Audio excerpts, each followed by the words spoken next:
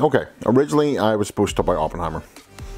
But other people have done better jobs of that than me. My head is still not where it needs to be at the minute. It's a bit foggy and I need to refamiliarize myself with geopolitics from the mid 20th century. And I'm not in the mood for that right now. Then I was going to talk about people hating on Barbie again, but I didn't want to do the same thing again. Specifically Boris Johnson. He's had a bit of a go at it, which is rather pathetic for a man who used to have nuclear control codes, but whatever. So I had another idea.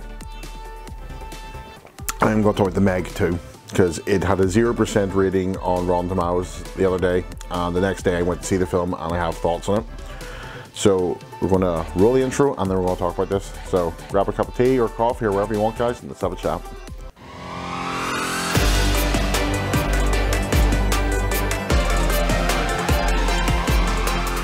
Alright, so The Meg 2 is obviously a follow-up to The Meg, which we'll talk about in a minute, but I'm going to read some of these reviews because it's getting a lot of hate. I'm not going to give names because that's not my business, but I can't give this movie 0 stars, so 0.5 stars it is then. This movie was an absolute disaster. There was no plot whatsoever, and the story was so goddamn boring. If you want to waste your money on a seat, aircon for passing the time purposes only, sure, why not give this movie a try? But if you generally want to watch a movie, just don't. Which, yeah, fair enough. What else do we have here? Lost at Sea. It's okay until Act 3. Then it all goes fast and furious. AKA, it jumps the shark. First of all, that was Happy Days, not Fast and Furious. I don't know what he's trying to say. Okay, I'm going to call it JC here. He's right. Not enough shark action. Won't disagree with that. Guess what? I got a fever. And the only prescription is more cowbell.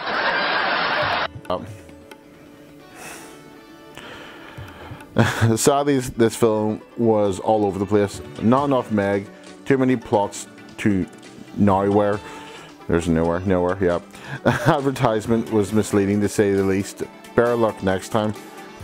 I don't know, I have to disagree with that. There was a lot, yeah, I could always do with more Meg, but it really wasn't misleading. If you were misled going into this film, I feel worried about you. That's in French, we're not going to read that one. A huge octopus attacks a helicopter. The movie literally jumps the shark. Nah, I'll fill with that. Slower, less interesting, and less fun than the first. 90 minutes of absolutely nothing, followed by 25 minutes of the movie you actually came to see. I was hugely disappointed. Statham is the only reason I made it through. Okay, Tony C. Likes a bit of the Stath. Can't fault with that one.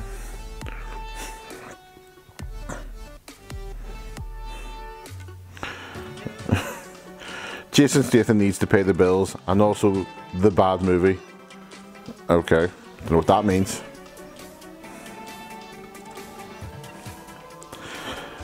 Mark M. The tone was not funny, nor scary, nor clever. It felt like $100 million Sharknado. The effects were pretty good, and it looks cool in 3D, but overall, it's worse than the first.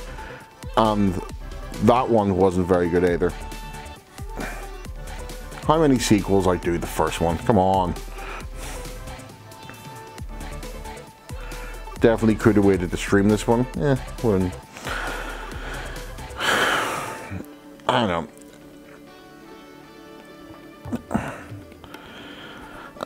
And if you look at a lot of newspapers, there's a lot of hate for it. In fact, it was in newspapers for getting so much hate. And I think that's a bit ridiculous. Look, I really enjoyed Barbie, you know that. And I've talked about also enjoying Oppenheimer. Brilliant films in their own right. But they were trying to do something other than entertain to a certain extent.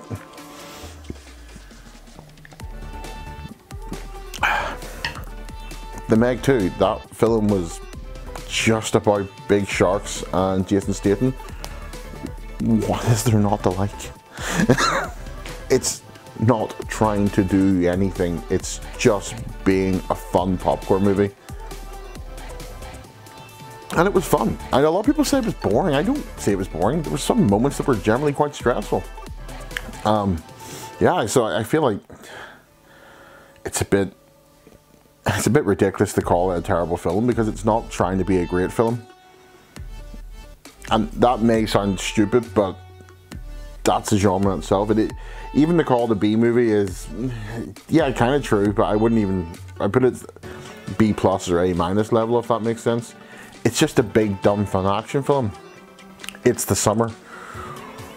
We're here to enjoy movies, why not? You know, not everything out there doesn't have to teach us something. I think people worry too much about these things. At the end of the day, it's just a silly movie that we know is unrealistic because it's about giant sharks that have been extinct for millions of years, coming up from the bottom of the ocean where they live in some insane ecosystem that they can survive in. That makes absolutely no sense, yet people are complaining. And yeah,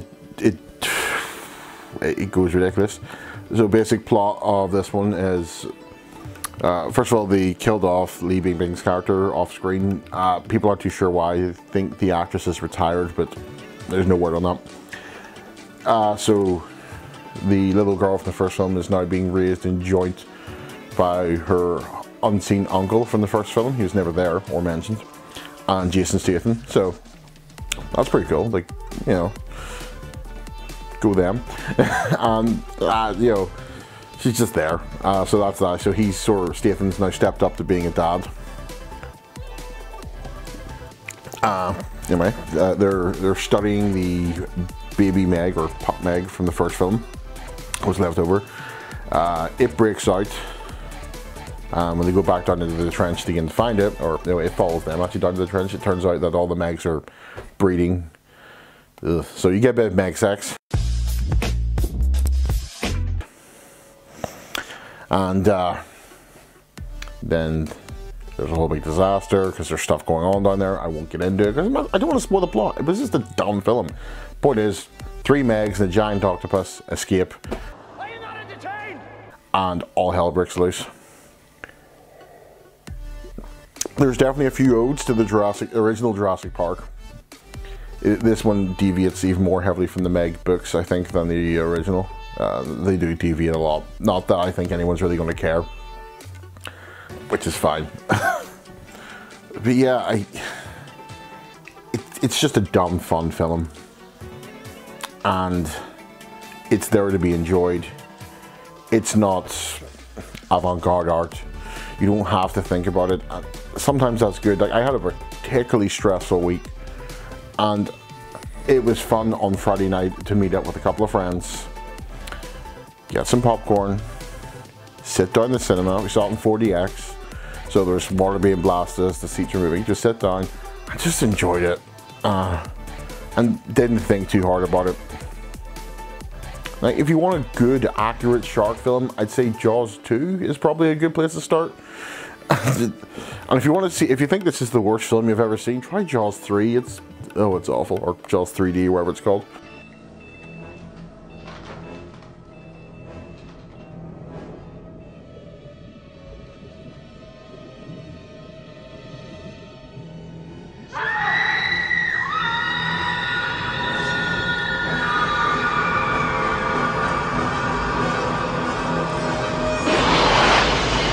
Or any of the other terrible shark films that exist out there. There's an entire genre of them. But the Meg 2 is far from the worst. And if you're giving it a half-a-star rating or a 1-star rating, I don't think it deserves that. Mostly because when it comes down to it, at the end of the day, it had some cool action set pieces. The effects weren't terrible. The action was kind of fun. It knew to be silly. So, oh, and hell, there was actually, you know, I know people said there wasn't plot, but there was actually plot arc for some things. So, at the end of the day, I would say that this is at best mid-tier. At worst, yeah, 2-star. It's not the worst film out there, is all I'm saying. And anyone telling you this is the worst thing I've ever seen, go watch Birdemic. Now that is a film that deserves very, very low ratings. So that's my advice. Check it out if you want a big dumb film And if you have seen this film and you think it's the worst film you've ever seen, watch Birdemic.